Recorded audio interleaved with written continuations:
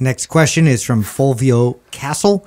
What's the best way to attract someone into fitness when they seemingly don't care? Oh gosh, boy, that's be the example. Yeah. It really is. It's like talking to somebody that is like a Bible thumper, right? And you're dude, your way of leading people to Jesus is the wrong way. You're going to hell. Trying to force it down people's throat, it's always rejected. The same thing goes with fitness, man. Like if you are trying to tell them all the things they're doing wrong, or even all the things that you can do. And I know a lot of people come from a good place. Like this question always stems from somebody who has a partner or a mother or a father who it's frustrating, right? Who they care about. And I totally understand this because the first half of my career, I was asking the same question. Like, man, I want to save my family, you know? Just like I think some of the Bible thumper people are thinking too. I think they come from a good place. I don't think they're trying to seem self-righteous, but it comes off self-righteous. And so do you when you try and push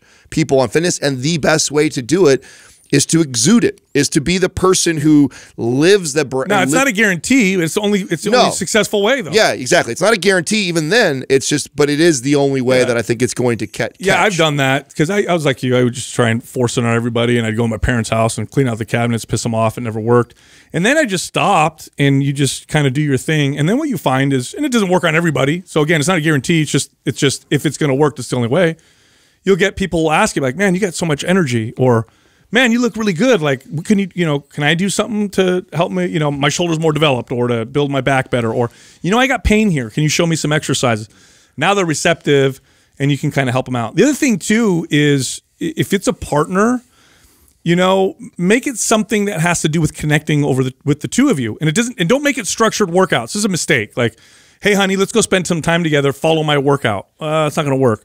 How about like let's go hey, do you want to go to the beach and do this hike and we'll have some nice lunch? Little hikes, yeah, and then you're active as a side effect of kind of something that they enjoy, and then they'll start to maybe find more enjoyment out of doing it. But you are not going to force somebody to do something that they don't want to do. If anything, you'll actually prolong the time it takes for them to try and do it. So true. It's 100% yeah, true.